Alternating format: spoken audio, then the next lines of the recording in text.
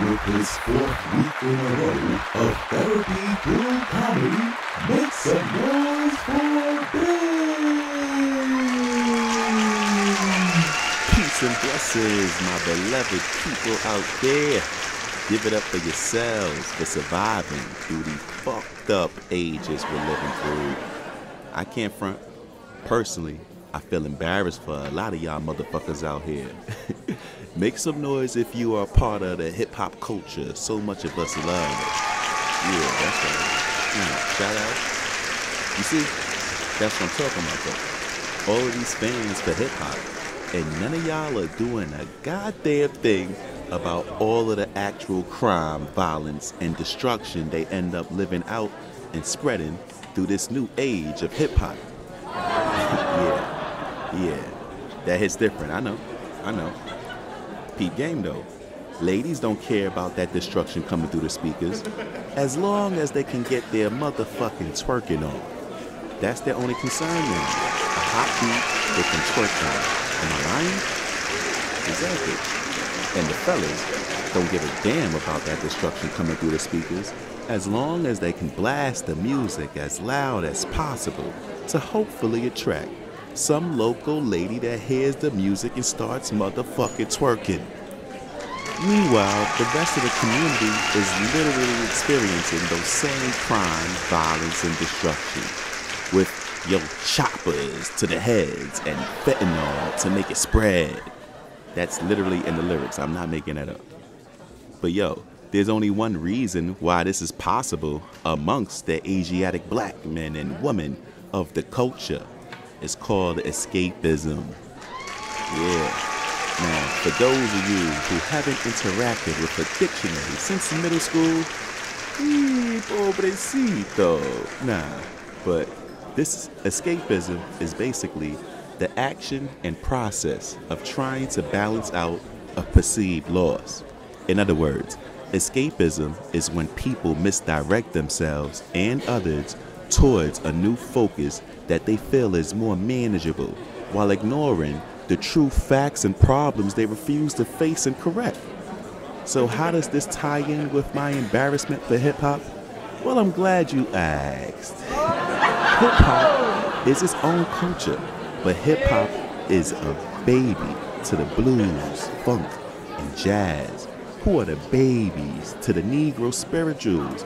And when we view the ancestors who were singing and slaving to Negro spirituals, first, they were literally either singing to escape from their conditions mentally or to actually send messages to fellow slaves of when to actually escape from the motherfucking plantation.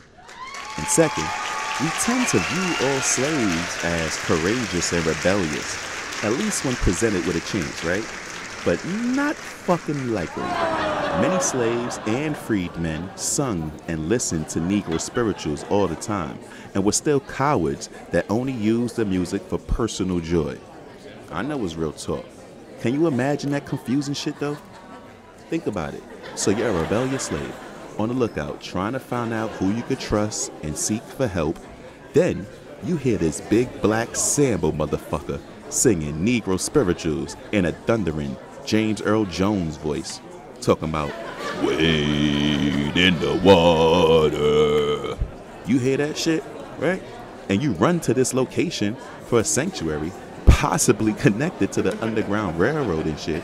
And this motherfucker not only refuses to help you, he alarms the crackers that a runaway is trying to escape. We need to stop being like these scary, goofy, sample-acting fools, relying on escapism to solve problems. This is why the great now sister, legendary icon, Kanye West, was 100% motherfucking right when he said slavery was a choice.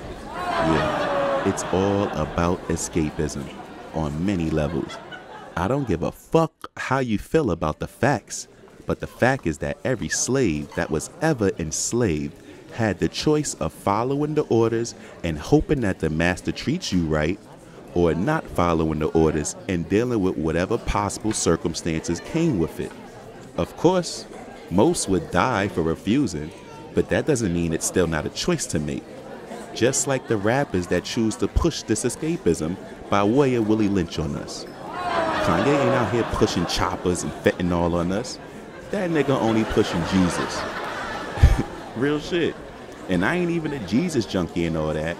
But I think Jesus is at least one notch better than choppers and fentanyl. Respectfully.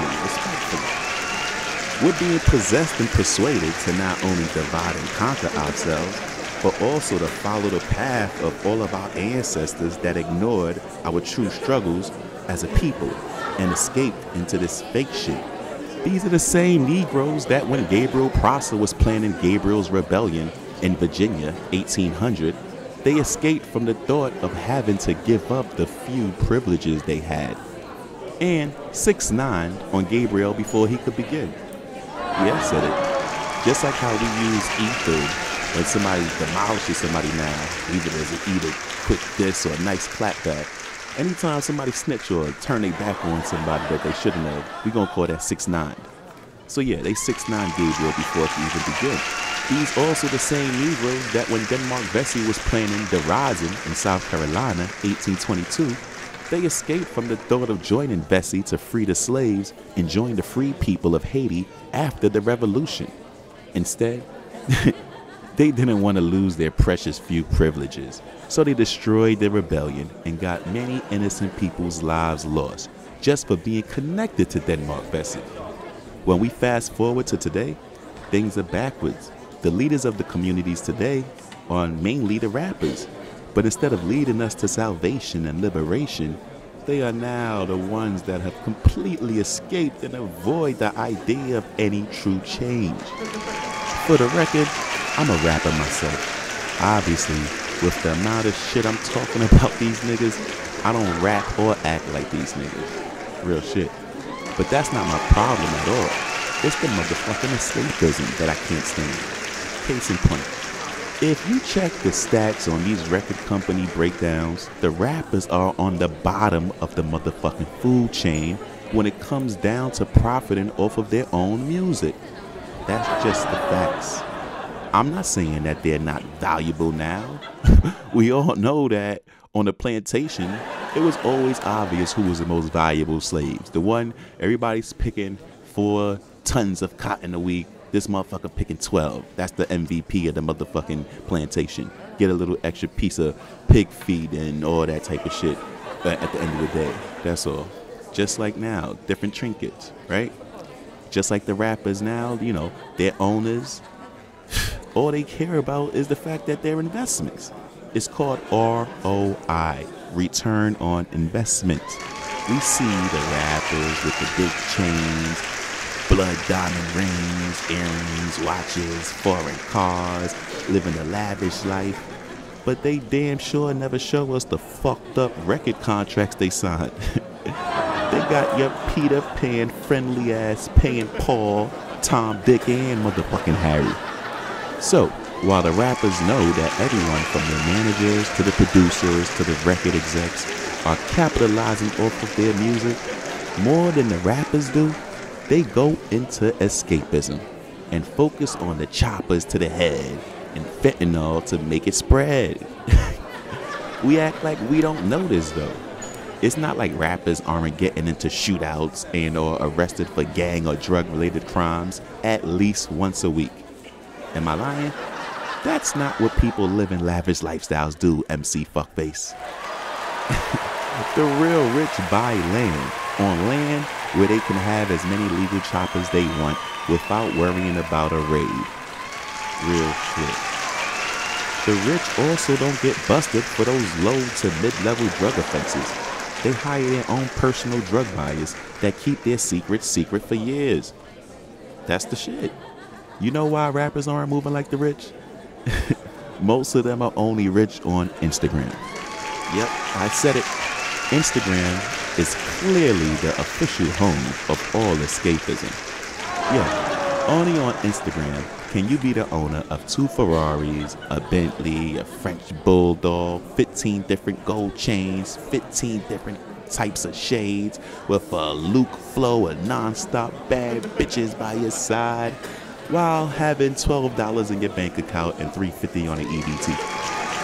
Yeah, that's Instagram. And that's the typical account of the regular niggas escaping reality. So, anytime drama comes their way, they are quick to escape the reality and join the drama. That's the cycle. And rappers take it to the extreme measures fast because they know, literally, every little thing they make, it counts more than the fans can even imagine. They're one step away from living like the fans. That's the reality. Prime example is this recent Pooh Shiesty shooting in Miami. Yeah, gotta touch on it. Don't get me wrong, I fucks with all rappers, new and old school, for the sake of the culture. Regardless of how you feel about a rapper, each rapper provides for many people around and connected with that rapper. Right. It's only honorable respect this fact. You gotta respect that. But for those who don't know, allegedly, Pooh Shiesty was in a strip club with $40,000 cash in his back pocket. Someone knocked the $40,000 out his back pocket, and when the people scrambled for the money, Pooh Shiesty allegedly pulled out a pocket rocket, and a bouncer in the club saw him and put his hands over Pooh Shiesty's hands, to try to prevent him from John Wicking that bitch. And yada yada yada, the security ends up with one to the leg. And Pooh Shiesty is currently locked up without bond, with this new set of charges on top of another case he was already dealing with in Miami. But the moral of the story is, if he really was doing business like a rich person, I don't think he would be accepting cash payments like that. Wire transfers and checks never get knocked out of back pockets, I'm just saying. And even the 2 to 5 actually rich rappers out there, at least they travel in nightclubs like how they supposed to, with personal security. But regardless, if that same situation happened to a truly rich person, they would chalk that $40,000 up as a loss to the game. My only concern was, well, if the bouncer didn't try to stop him, what could have happened when he was willing to escape his reality as this paid big-time rapper and put that pocket rocket out on everybody around him? Imagine being in a strip club with a shooter, and the shooter is about to shoot everyone he sees with money in their hands. What? He allegedly shot the person who could have saved him from shooting a lot more than just one person.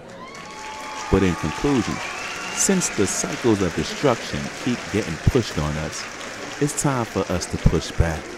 We gotta boycott the destructive music. Not all together, like I said, because people eating off this, but at least in public. Hopefully, the rappers will start boycotting these bad deals so they can really start being rich and wiser with their decision making. I'm out.